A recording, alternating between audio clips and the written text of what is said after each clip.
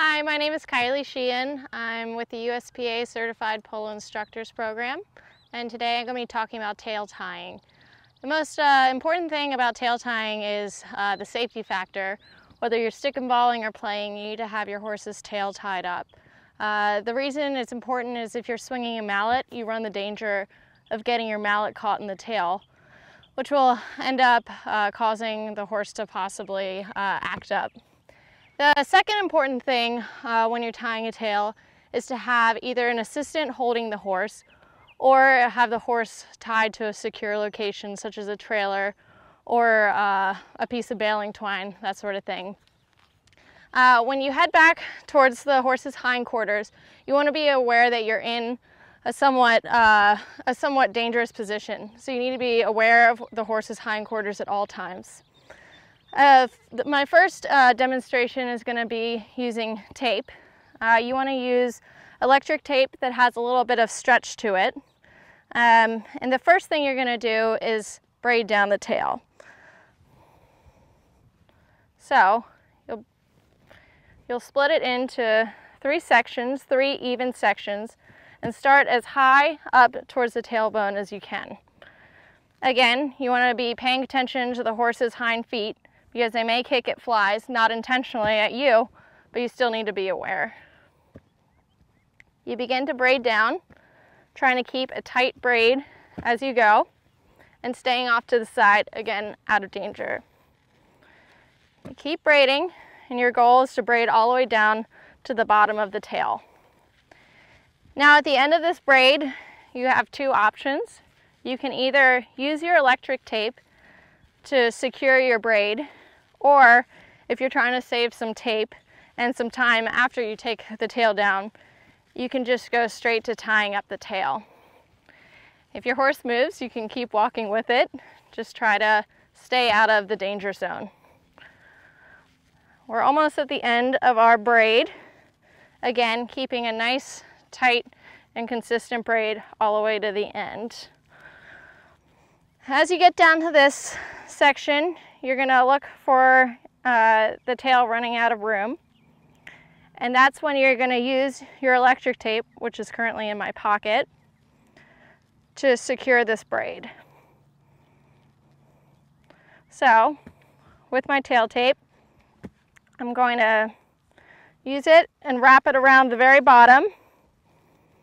And luckily, this electric tape is nice and stretchy, so you can just pull it off and break it. Then, if you need to drop the horse's tail, it's still up in a braid. Now, reminding the horse that I'm still back here, I'm going to fold it into thirds, like so, here at the bottom of the tailbone, and then you fold it up like so. Again, I'm going to grab my tail tape, and there's several ways to do this, but I like to start at the top section, and your goal is to put the tape at three different points: the top part of the braid, the bottom part of the braid, and in the middle of the braid. I like to start at the top. As you squeeze the section of the braid, you'll wrap around behind the horse's tailbone and wrap around until it's secure. Then you pull and break off the tape. That way, the horse's tail is up and secure. Now I'm going to move to the bottom part of the tail. I find it easier to space out the electric tape in this way. I go for about 1.5 inches from the bottom of the horse's tail at this point. Again, I wrap it around the horse's entire tail, making sure the braid is still secure. Again, watching out for the horse's hind end at the same time. Then I go for the middle part of the tail. I usually try to keep it spaced out as evenly as possible. Wrap around just like the other three. You don't want to do it too tight, but you definitely don't want to do it too loose either. so that the braid comes undone. At the end, you want to have the tail going straight down, and then it's out of the way when you're ready to play. So in order to take this down, you want to remind your horse that you're back here. Some horses aren't necessarily used to having their horse's tail taped up, so you really want to talk to them and make sure your handler is aware of what you're doing. The easiest way to undo it is to grab the ends of the electric tape and unwrap like so. And we'll do that again for the middle. Luckily, electric tape is pretty easy to break, so if you can't find the end, you'll just look to break a part of it. Again at the top, and then you let your braid down, and then undo your tail tape at the bottom. Then you let your braid undone.